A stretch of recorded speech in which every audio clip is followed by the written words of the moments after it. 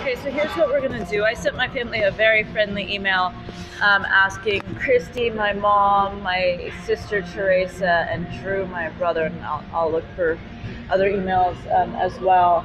If they've had any texts received from me or calls from this WhatsApp app, most specifically, or anything outside of a phone call to Christy about my pregnancy, made from a landline, in the past 5 years. Now, I went ahead and sent that to them. You tell me why they're going to be evasive, not going to answer, not going to send me a screenshot like I asked, when all I'm asking is just proof that they're receiving these, and I will go ignored. Why can you answer the WhatsApp text but not the email? So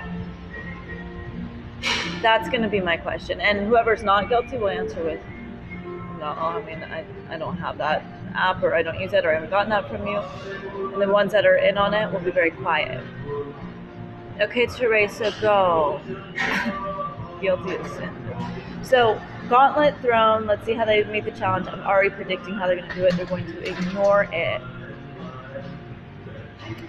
So, yeah, and if there's any better email that you guys know of, now the whole world knows that I sent the email, so you can't play dumb.